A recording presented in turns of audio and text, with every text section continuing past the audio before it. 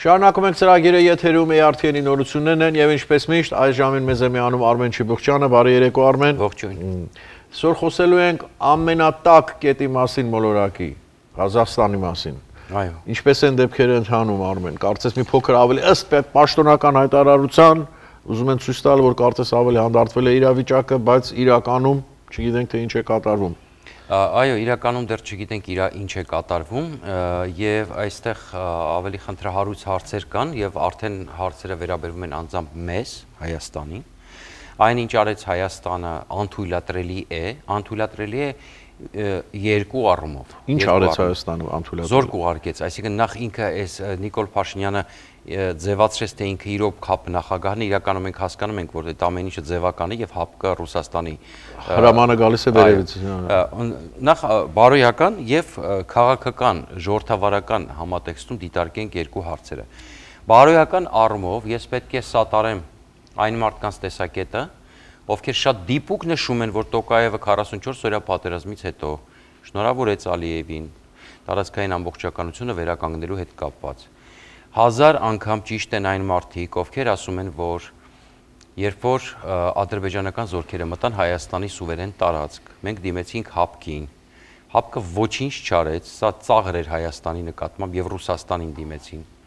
1000 անգամ ճիշտ են այն մարդիկ, ովքեր ասում են, որ հարց են բարձրացնում, ասում են, իսկ Տոկաևը հասցրել է գրավոր դիմել։ Չէ՞ որ Ռուսաստանը երկար ժամանակ իր քաղաքագետիկների միջոցով անընդհատ եւ ընդհանրապես մեդիա դաշտի միջոցով անընդհատ տարածում էր այն թեզը, թե Հայաստանը գրավոր չի դիմել։ Հայաստանն էլ ասում էր, դե մենք դիմել ենք, Փաշինյանը ակնարկեց, որ դիմել են նաեւ գրավոր եւ ընթացակարգերով են անցնում, չգիտեմ ինչով։ Մեկ օրում։ Նախ եկեք հասկանանք, որ անգամ եթե գրավոր դիմեր, գրավորը ընթացակարգ է պահանջում եւ այդքան շուտ չէին էլ հասցնի ինքնակազմակերպել։ Երկրորդը Փաշինյանը մեջբերում է Ղազախստանի նախագահի տեսակետը, որ ՀԱՊ քաղաքական անվտանգության խորհուրդը հավաքական անվտանգության պայմանագրի 4 հոդվածի համաձայն որոշում է կայացրել սահմանափակ ժամանակահատվածով Ղազախստանի Հանրապետություն ուղարկել ՀԱՊ քաղաքական խաղապահուժներ, այդ թվում երկրում իրավիճակի կայունացման եւ կարգավորման նպատակով, բայց այստեղ ավելի վտանգավորը հետեւյալն է։ Տոկաևի դիմումի հիման վրա եւ Ղազախստանի ազգային անվտանգության եւ ինքնիշխանությանը սպառնացող վտանգների բերումով, սա պատճառաբանությունն է, որն առաջացել է այդ թվում արտաքին միջամտության արդյունքում։ Ուրեմն ռուսական մեդիա դաշտը առավոտից իրիկուն ասում է, թե սա արևմուտքի ձեռագիրն է եւ այլն, արևմուտքն է մեղավոր, արևմուտքն է կազմակերպել։ Ուրեմն հետեւյալ հարցն եմ ուզում ուղղել Փաշինյանին եւ մնացածին։ Որ արտաքին միջամտության դուք ունեք ապացույցներ։ Լավ, Արմեն, ես մի հարց ունեմ քեզ այս կապակցությամբ։ Դու հենց սկզբից ասացիր, որ ինքը կարծում է, ինքը իսկապես ՀԱՊԿ-ի ոչինչ էլ չի, այսինքն ինքը այնտեղ որոշում կայացնող չի։ Այո։ Եթե իրեն զանգել են Մոսկվայից մոտավորապես եւ ասել են պիտի զորքեր ուղարկես, քանի որ այս պահին դու ես ՀԱՊԿ-ի նախագահող երկիրը ժամանակավոր, ինքը ինչ տարբերակ ուներ հրաժարվելու։ Ասեմ, տարբերակը հետեւյալն է, նախ Հայաստանը պետք է պատասխաներ, որ մենք դիտարկում ենք, ուսումնասիրում ենք, հետևում ենք իրավիճակին, այսինքն նույն պատասխանը պիտի տար, ինչ որ տվեցին մեզ։ Երկրորդը պետք է արձանագրել, որ հիշում եք ՀԱՊԿ-ը ինչ պատասխան տվեց նաև Ռուսաստանը, որ սա սահմանային, այսինքն հարցակում չէ այլ պետության տարածքի հետ կապված, այլ սահմանային միջադեպ է, այսինքն հայերը կարող են պատասխանել, որ նա ներքաղաքական հարցեր են, որին Հայաստանը չպետք է խառնվի, ընդհանրապես իրավունք էլ չուներ խառնվելու։ Բայց այստեղ չէ, ինքը որպես Հայաստանի ղեկավար չի ներկայանում Փաշինյանը, ինքը ներկայանում է որպես ՀԱՊԿ-ի ժամանակավոր նախագահող։ Խնդիր չկա, ՀԱՊԿ-ին կարող էր նա իր պարտականությունները կատարել, այսինքն խորհրդակցությունները սկսել կամ կազմակերպել, բայց Հայաստանի դիրքորոշումը առանձին հայտնել։ Հիմա հարց եմ տալիս, Ղրղստանը ինչպես վարվեց։ Մինչև այս պահը լռում են, որ Ղրղստանը զորք չի ուղարկել։ Ղրղստանը Այսինքն դու ուզում ես ասել կարող էր ուղարկել զորքերը, բայց ոչ հայկական զորքերը։ Չէ, ընդհանրապես Հայաստանը իր այո, կարող էր ուղարկել ՀԱՊԿ զորքերը, այսինքն ինքը իր պարտավորությունը Հայաստանը որպես ՀԱՊԿ անդամ նախ ունի առանձին պարտավորություն զորք ուղարկել եւ առանձին պարտավորություն որպես նախագահող երկիր։ Այո։ Այսինքն որպես նախագահող երկիր ինքը իր պարտականությունները պետք է կատարեր։ խորհրդակցություններ են տարբեր երկրների հետ եւ այլն, բայց Հայաստանի մասով զորք անթույլատրել է այնտեղ ուղարկել եւ հիմա կբացատրեմ ինչու է անթույլատրելի։ Սա դուք անգամ մենք չենք պատկերացնում ինչ խայտարակ վտանգ է սա Հայաստանի համար եւ ինչ աննկարագրելի հետևանքներ սա մեզ համար կարող է ունենալ։ Օրինակ, բացատրեմ։ Հիմա տեսեք, նախ եկեք մի պարզ բան պատկերացնենք, որևէ մեկը չգիտի ինչ ահաբեկչական կազմակերպություններ են այնտեղ, որևէ մեկը Ռուսաստանը, որը չի հիմնավորել, բայց երբ որ դու սուվերեն երկրի տարածք զորք ես մտցնում բռնապետի խնդրանքով, բռնապետ, որը Լուկաշենկոյին մոտավորապես հավասար բռնապետ է, եւ աշխարհը բռնապետերին չի ճանաչում եւ չի ընդունում, այսինքն եթե ժողովուրդը իր խոսքն ասում է եւ դու բռնապետի խնդրանքով զորք ես մտցնում եւ պաշտպանում ես բռնապետությունը ուրիշ երկրի սուվերեն տարածքում, սա չի կարող անհետևանք մնալ։ Սա դառնալու է հետագայում քննարկման առարկա։ Տեսեք, ոչ ուսումնասիրվել է, ոչ նշվել է ինչ ահաբեկչական կազմակերպություններ են։ Հարց եմ տալիս, տեսեք, ես չունեմ ինֆորմացիա, փակ է Ղազախստանը, հարց, իսկ գուցե բանակն ու ոստիկանության մի մասն էին անցել ցուցարարների կողմը եւ պահանջում էին բռնապետության վերացում, իսկ գուցե նրանք են կրակել եւ նրանք ահաբեկիչներ չեն, պարզապես այստեղից միայն մի եզրանկման են գալիս, որ այդ որոշումները ինքը չի կայացնում։ Այդ որոշումները հրամանով գալիս են վերևից։ Գիտեք, եթե դատարանում անմեղսունակությունը ազատում է պատասխանատվությունից, այս դեպքում մեր ղեկավարի անմեղսունակությունը մեծ բեռի եւ պատասխանատվության տակ է դնելու մեր երկիրը։ Սպասեք սանկցիաների։ Եթե Աստված մի արածցե Ղազախստանում պահպանվեց բռնապետությունը եւ դրանում Հայաստանը ունեցավ դեր եւ աշխարհը ճանաչեց, որ սա որ իրականում չի եղել ոչ մի ահաբեկչական կազմակերպություն, իրականում Ղազախստանի սահմաններին եւ արտաքին որևէ միջամտություն չի եղել, ՄԱԿ-ով, Միացյալ Նահանգներով, Եվրամիությունով սահմանվելու է պատժամիջոցներ այն երկրների նկատմամբ, որոնք մասնակցել են այս հայտարարությանը եւ այս մասին կանտրատառնալ։ Որ այդ բոլոր կազմակերպությունները երկրներն էլ գիտեն, որ դա մեր որոշումը չի, որ մեզ վրա ուղղակի դրված է։ Ճիշտ է, բայց ես դրա համար ասեցի, այս դեպքում անմեղսունակությունը չի ազատելու մեզ պատասխանատվությունից եւ հիմա ես կասեմ ինչու երկրորդ հատվածում խոսեմ։ Հիմա մեզ մոտ գովազ բարեկամներ կվերադառնանք եւ կշարունակենք խոսել նույն նյութի։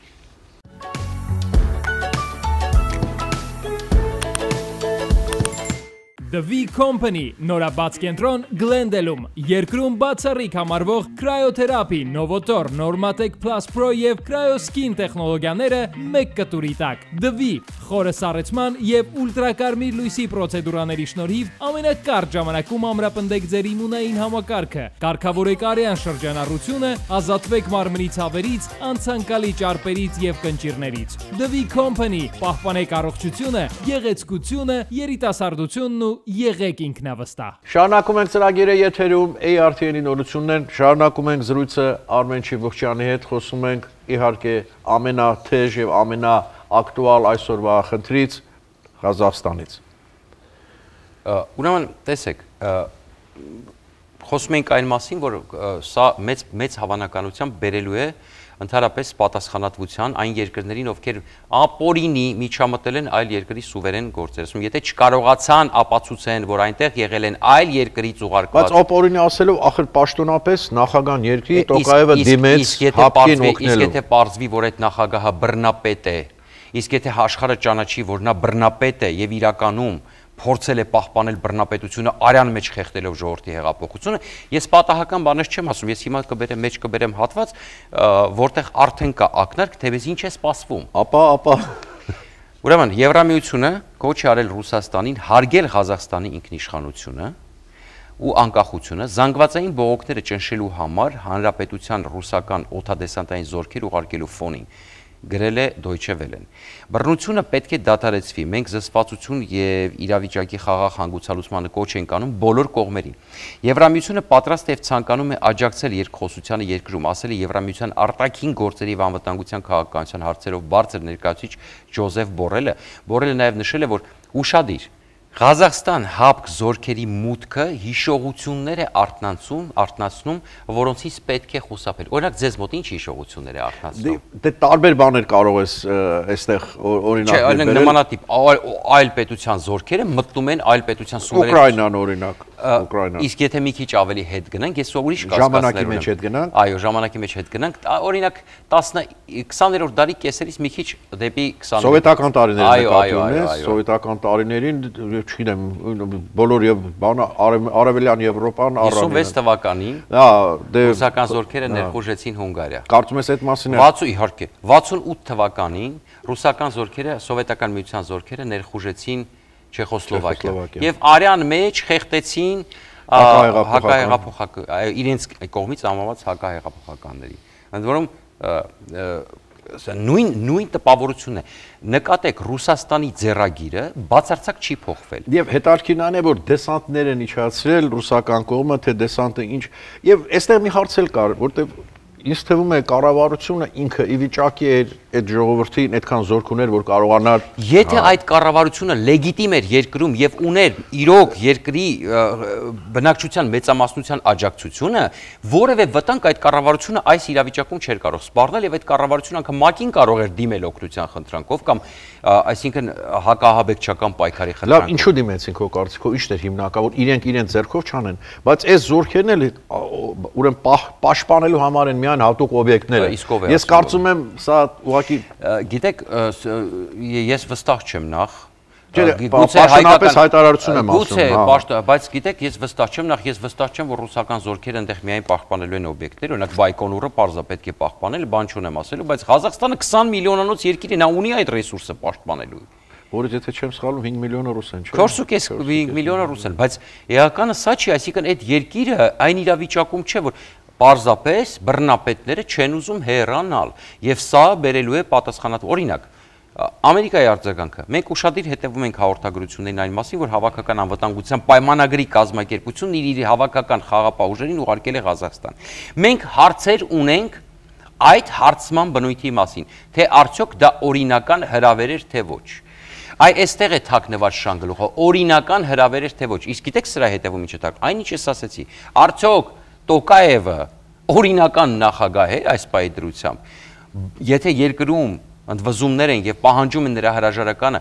եւ գիտենք Ղազախստանը 30 տարի հրաժարականը չէին պահանջում, իրենք ասում են ծերուկ հերացի, խոսքը չէ, այնուհետև նաեւ իր հրաժարականը սկսեցին պահանջել։ Ես հենց ծերուկ հերացիրի մասին երեք խոսալուց ես ենթադրեցի, որ սա կարող է հենց Տոկաևը կազմակերպած լինել, բայց իրադարձությունների զարգացումները արդեն ինձ հեռացնում են այդ տեսակետից, որովհետև սա արդեն խոսում է այն մասին, որ երբ որ հապկ զորքերը մտնեն Ղազախստան, ինչ է հետևելու դրան, ըստ էության մոտավորապես նույն բանն է լինելու, փրկեն բռնապետին եւ գնալու է Տոկաևի Լուկաշենկոյացումը, այսինքն սա խորհրդային միության ծրագրի վերականգնման մաս կարող է լինել, այսինքն նույն այս սադրանքները կարող են իրականացնել, ինչպես նշեցի, ինչպես շատ եմ նշել այդ խմբավորման մասին, Վագների խմբավորումը, ռուսական, որը զբաղված է ահաբեկչական տարբեր երկրներում։ Իդեպ ռուսական զորքերը, որ միտեղ մտնում են, հեշտությամբ դուրս չեն գալիս։ Այո, եւ պետք է իմանալ, որ մենք գիտենք Պուտինը վերջին տարիներին բացահայտ խոսում է, որ Ղազախստան տիպի պետություն չի եղել, այդ ամբողջը Ռուսաստանի տարածքներն են։ Մենք գիտենք, որ հարավային Սիբիրի հետ կապված Ռուսաստանը ու Ղազախստանը ունեն լրջագույն տարածքային վեճ։ Այսինքն ես չեմ իսկ ինչպես պիտի վերականգնվեր սովետական միությունը ըստ ձեզ։ Ինչպես պիտի բնականաբար, որ Ղազախստանը սեփական դիմումի համաձայն չէր մտնելու ոչ մի միություն, որովհետև ղազախները բավականին ինքնաբավ եւ հարուստ երկիր են, նավթով եւ գազով, եւ բնականաբար նրանք ինքնակամ չէին անելու այդ քայլը։ Հետևաբար պետք էր այնպիսի իրավիճակ ստեղծել, բռնապետներին այնպիսի փաստի առաջ են կանգնացնում, որ նրանք այլ տարբերակ չեն ունենում։ Հետևաբար մենք կարող ենք տեսնել նաեւ Չինաստանի արձագանքը։ Չինաստանը, որը հատուկ տեսեք ինչ է նշում, ասում է մենք վստահ ենք, որ իշխանությունները կարողանան պատշաճ կերպով լուծել խնդիրը, իրավիճակը կայունանա եւ հասարակական կարգը կվերականգնվի, եւ այդ դեպքերը Չինաստանը համարում է բացառապես այդ երկրի ներքին գործը։ Ոչ մեկը մի խառնվի։ Այո։ Ես ասում եմ, մեր ժամանակը սպառվում է, բայց դուք հասկանում եք, նույն բանն է, ինչ որ 18 թվականի հեղափոխության ժամանակ Սերժ Սարգսյանը դիմեր հապկի։ Սա նույն բանն է։ Հապկ զորքերը գային եւ հանրապետության հրապարակում կոտորեին Հայաստանի քաղաքացիներին, որոնք երեխաներով, կանանցով դուրս են եկել բողոքի ցույցերին։ Սա լկտիություն է։ Հայաստանը ես սա էլ պետք է ասեմ, որ ավարտենք։ Հայաստանին հրավիրել էին ժողովրդավարության համաժողովին, մեծ պատիվ էր եղել։ Հայաստանը արդեն աշխարհում ուներ ժողովրդավարական երկրի համբավ։ Նիկոլ Փաշինյանը սպանեց այդ համբավը,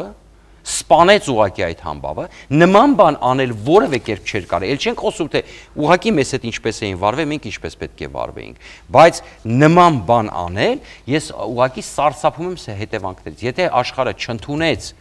հապկ զորքերի մուտքը, Աստված միայն ասած արդեն մեզ համար եմ ասում, Ղազախստան, եթե աշխարհը դատապարտեց, ես վստահեցնում եմ ձեզ, միակ առավելությունը Ադրբեջանի նկատմամբ, որ մենք ունեինք, միակ առավելությունը ժողովրդավարությունը, մենք դա մսխեցինք հաշվեք։ Լավ, մի քիչ կարծում եմ գույները խտացրած է, այս իմաստով։ Ես ասում եթե։ Լավ, կապրենք տեսնենք։ Այսքան այսօրվա համար սիրելիներ, կհանդիպենք վաղը, իսկ վաղը ինչպես գիտեք, ուրբաթ է։ Երկար ու տանջալից աշխատանքային շաբաթվա վերջին օրը։ Մինչ վաղը ցտեսություն։